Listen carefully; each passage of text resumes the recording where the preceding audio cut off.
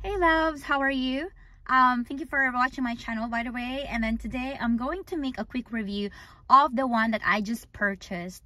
So the person whom I purchased it to left already, and I got this bag for a very good price.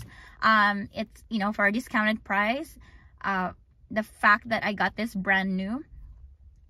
So this is the Louis Vuitton Reverse Mini Palm Springs. As you know, if you're gonna go to the store, it's gonna cost you an easy $2,140 plus tax. It's gonna end up to, let's say, around $2,350 maybe.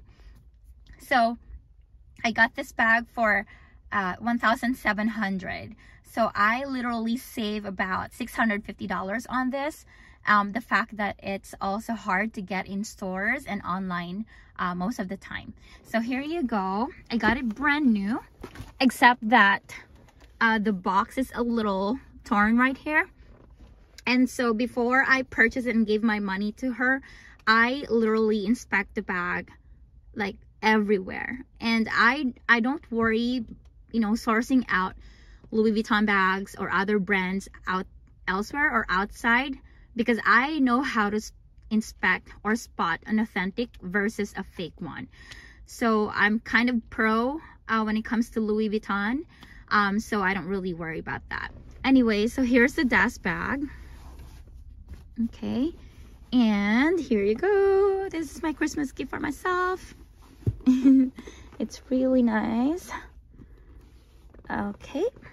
So here you go. I so love this one. I do have the mini one in the monogram, all monogram, but this is like the peanut butter choco combination, and I do like it. So it's brand new. I inspected all the hardwares. They don't have any scratches on them, and it says made in France. Actually, it says Paris right there, but inside, oh, hold on one second. It's so hard. Hold on one second, you guys. I have to put it down. I'm so sorry. Okay. So it's right there. It does have the tag and the booklet. And it has this two, the straps where you can wear a crossbody or a backpack. So here you go.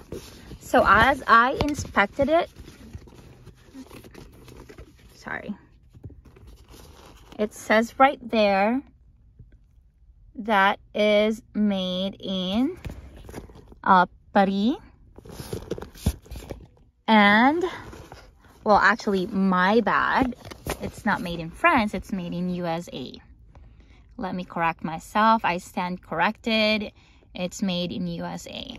So as you know, for people who are good also in spotting the fake one and not, you would know that this is authentic.